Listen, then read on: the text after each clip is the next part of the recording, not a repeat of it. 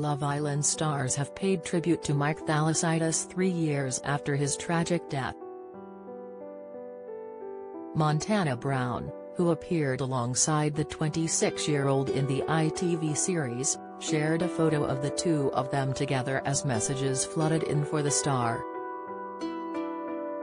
Mike first rose to fame on the 2017 series of the dating show and in 2019 took his own life.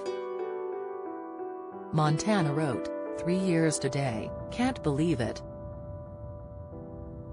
What a gentle and sweet man, left us far too soon.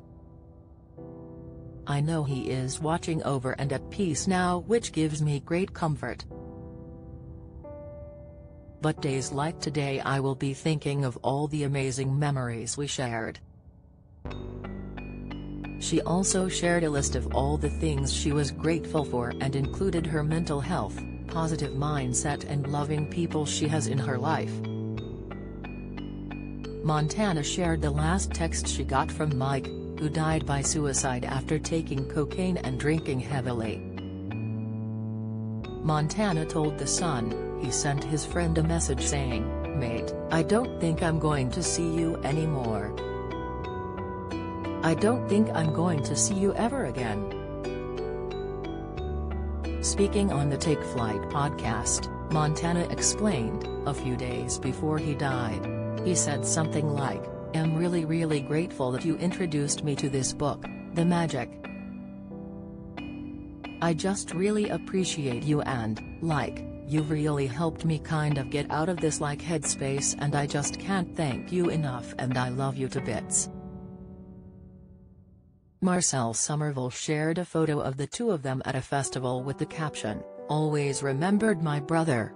Mike's body was found in a park in Edmonton, North London on March 2019.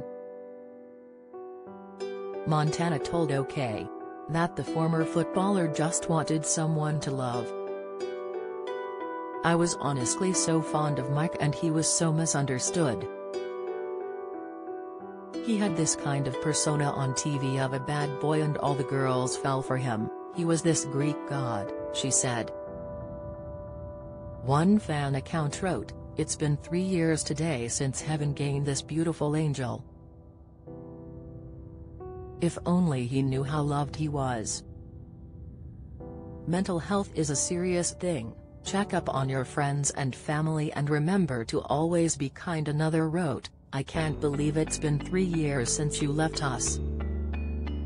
Someone else said, "How has it been 3 years already? You're sorely missed, Mike." Many fans shared snaps of Caroline Flack and Sophie Graydon, who also both took their own lives.